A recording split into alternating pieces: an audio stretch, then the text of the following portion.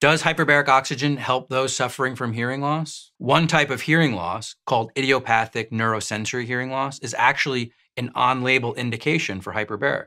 If you look up idiopathic neurosensory hearing loss, you'll see that we don't know the cause, although it does appear to be inflammatory in nature and may be viral in nature. Other things like trauma, loud noises could also create similar amounts of traumatic damage, leading to inflammation, leading to nerve damage, and therefore hearing loss. Using hyperbaric, depending on how much pressure we use, what percentage of oxygen they're breathing, and the frequency and duration of the sessions, we can increase that concentration gradient somewhere between 5 and 10 times higher amounts of oxygen, driving much more oxygen to that tissue and allowing it to heal, reducing the inflammation, and helping to spark nerve regeneration. So in cases of idiopathic neurosensory hearing loss, hyperbaric is very effective.